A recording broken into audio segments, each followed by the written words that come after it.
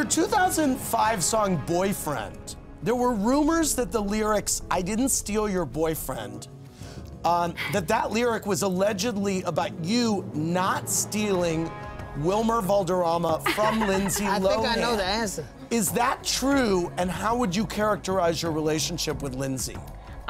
Yeah, I mean, I hung out with him first, and I wasn't interested in him at that point, so yeah. So you did. We're great. So it was. And by the way, they're the best. So I didn't steal your boyfriend. That was about you not stealing him from Lindsay Lohan. I didn't. Yes. I was done. But all love here.